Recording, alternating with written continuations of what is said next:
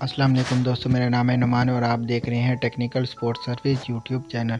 दोस्तों, इस वीडियो में मैं आपको बताऊंगा कि आप अपने माइक्रोवेव का डोर किस तरह से रिपेयर करेंगे।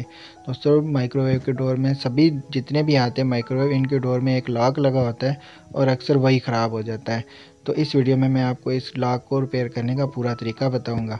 अगर ये हमारे डोर का लॉक ख़राब हो जाएगा तो इसकी वजह से हमारा ओवन काम करना छोड़ देगा, ना तो डोर लॉक होगा और ना ही ये ऑन होगा, क्योंकि डोर लॉक जो है वो इसमें जो इसके डोर स्विच लगे होते हैं उनको ऑपरेट कराता है। तो उसके बाद ही जाके हमारा ओवन वर्किंग कंडीशन में आता है। तो इसको ठीक करने के लिए हमें इसका ऊपर वाला कवर उतारना पड़ेगा। आपको कवर के पेच जो लगे होते हैं सिकरी वो देख लेनी है। लेफ़्ट राइट और बैक साइड पे जो इसके पेच लगे हुए हैं ये सारे आपने खोल लेने हैं और आपने उसके बाद कवर को पीछे की तरफ हटाना है, खींचना है, तो ये हमारा कवर उतर जाएगा। कवर हटाने के बाद दोस्तों आपको ओवन के बिल्कुल लेफ़्ट साइड पे कॉर्नर पे ऊपर की तरफ ये दरवाजे का कब्ज़ा इसका नज़र आएगा। इसको आपने स्क्रू इसके दोनों खोल लेने हैं। जब आप ये दोनों खोलेंगे तो आपका जो डोर है माइक्रोवेव का ये अलहदा हो जाएगा। ये सभी ओवन में एक जैसा ही लगा होता है। ऊपर वाली साइड का कब्ज़ा खोलने के बाद आप डोर को ऊपर की तरफ उठाएंगे तो ये निकल जाएगा नीचे वाले लॉक से। ये इसी तरह ही लगा होता है। यहाँ पे दोस्तों आप देख सकते हैं कि ये इसका लॉक, डोर लॉक जो है ये बिल्कुल फ्री हो चुका हुआ है। यहाँ पे दोस्तों हमने इस डोर के जो ऊपर ये जो कवर लगा हुआ है इसका ये निकालना है। ये बिल्कुल इजी है। कोई भी आप टेस्टर या पेचकस इसको एक साइड पे डाल के ऊपर की तरफ उठाएंगे तो ये इसका पूरा जो है इसका कवर ये उतर जाएगा। इसमें छोटे छोटे लॉक लगे होते हैं तो ये इसके ऊपर इस तरह नॉर्मल सा अटका होता है। तो जब हम ये निकाल लेंगे इसके बाद जो अगला काम है वो तभी शुरू होगा। इतना करने के बाद दोस्तों अभी हमें इसे और भी खोलना पड़ेगा, तब हम इसको ठीक कर सकेंगे।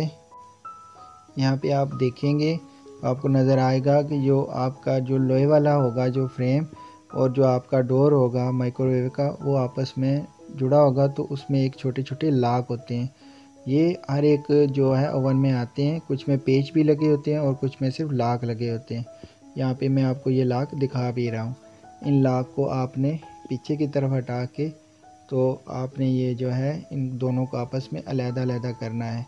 यहाँ पे थोड़ा सा ये मुश्किल होता है पर इतना मुश्किल नहीं है। आप थोड़ी कोशिश करेंगे तो ये निकल जाएंगे।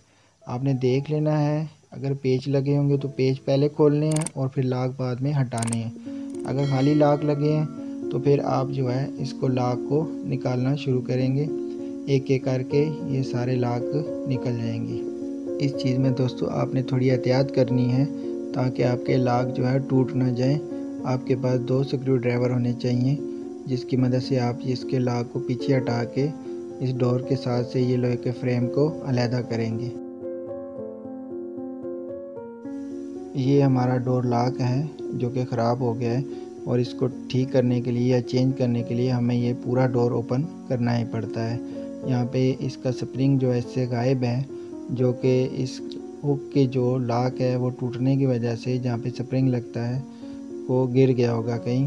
ये जगह जो मैं आपको दिखा रहा हूँ यहाँ पे स्प्रिंग की एक साइड लगती है और दूसरी इस हुक के नीचे लगती है। इस हुक के नीचे जहाँ पे स्प्रिंग लगता है वो इसकी साइड टूट चुकी है।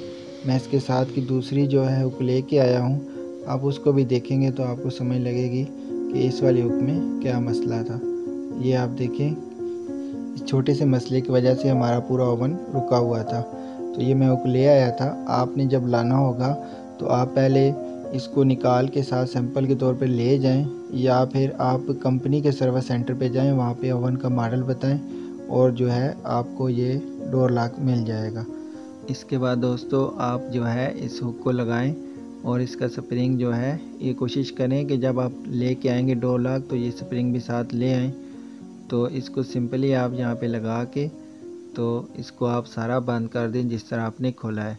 यहाँ पे हमारा जो मेन काम है वो तकरीबन सारा ख़त्म हो चुका है। अब हमने इसको वापस बंद करना है।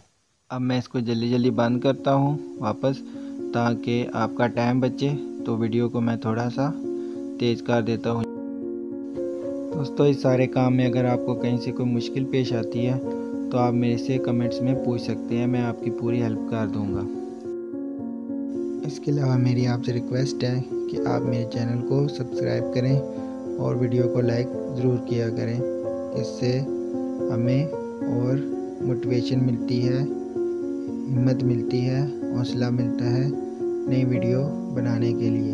आप लोग वीडियो देखते हैं और वीडियो लाइक नहीं करते और चैनल को सब्सक्राइब भी नहीं करते। इससे हमारा मोराल बहुत ज़्यादा डाउन हो जाता है, क्योंकि वीडियो बनाने में हमें बहुत मेहनत करनी पड़ती है, एडिटिंग करनी पड़ती है, तब जाके वीडियो बनती है। आज के लिए इतना ही दोस्तों, अगली वीडियो तक के लिए इजाज़त दें। अल्लाह हाफिज़।